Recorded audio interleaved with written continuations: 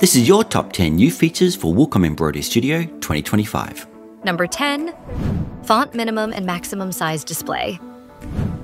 Embroidery fonts in Wilcom EmbroideryStudio 2025 now display a recommended minimum and maximum font size in the font drop-down list.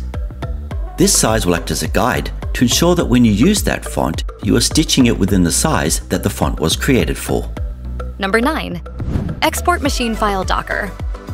When you export an embroidery machine file in EmbroideryStudio 2025, the export file will display in a new exports Docker and allow you to keep working while your design exports. It will show you the progress of your export and when it is done. Number 8, Hoopmaster Mighty Hoop. Hoopmaster Mighty Hoops are now available in EmbroideryStudio 2025. From the new Hoop toolbar, select the Mighty Hoop of your choice to display on screen with your embroidery design. Number 7, CorelDRAW Graphics Suite 2024. CorelDRAW Graphics Suite 2024 is included with EmbroideryStudio 2025 designing and decorating levels. Import rich vector graphics and take advantage of the powerful graphical editing capabilities of CorelDRAW. Select your vector graphics and with a single click, convert instantly to an embroidery design. Number 6, multi-hooping and multi-position hooping.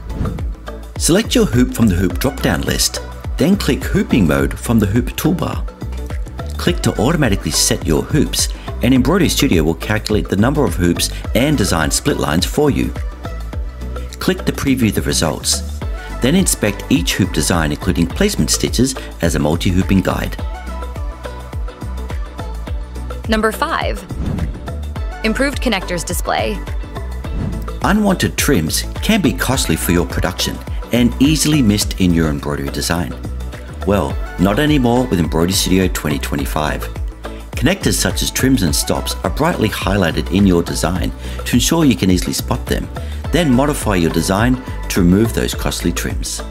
Number 4, keyboard design collections. Keyboard Design Collection allows you to take designs or stitch files that look like letters and map them to keyboard strokes on your keyboard. Create a new keyboard design collection, then select each character design and map it to a keyboard character. Then with your lettering tool, select the keyboard design collection from the font list and simply type on screen. Number 3, rounded corners for rectangles. Rectangle objects now support rounded corners in EmbroideryStudio 2025, saving you countless digitizing time.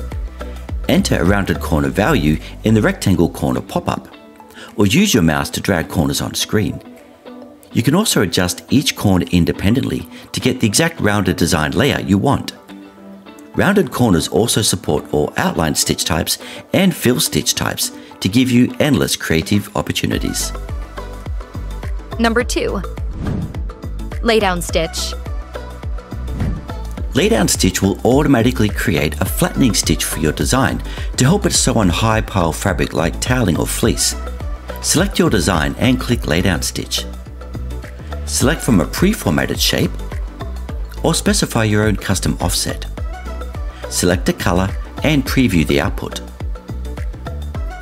EmbroideryStudio will generate either a single or double layer flattening stitch, then stitch the rest of your design, allowing you to tackle any high pile fabric challenge that comes your way. And number 1, center all.